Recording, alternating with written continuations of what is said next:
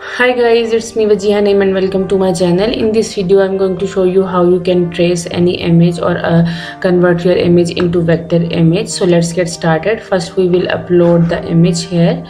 I will choose this girl image, or you can also upload any image if you want. So I will go to apps and go to the tracer app. This will convert your image into SVG very easily. So just select the image, or you can also upload the image in this.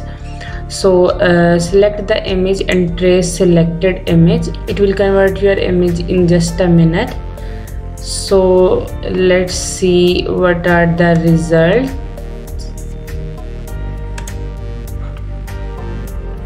So here are the results. If you can't see the image, so you can also adjust the threshold. We will just press the add to design.